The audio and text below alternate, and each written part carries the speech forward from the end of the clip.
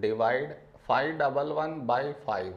To do this division, we should frame it in this way. 511 and 5 here. This is your step 1. Next, here we have 5 and here also 5. When do we get 5 in 5 table? 5 ones 5. Now we should subtract. We get 0. After this, bring down the beside number. So 1 down. Now here we have 1 and here 5. 1 is smaller than 5. So we should bring down the second number. And the rule to bring down second number is we should put 0 here.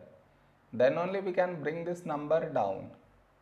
Now 11. A number close to 11 in 5 table is 5 2s 10.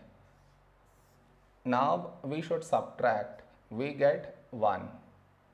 No more numbers to bring it down. So we stop here.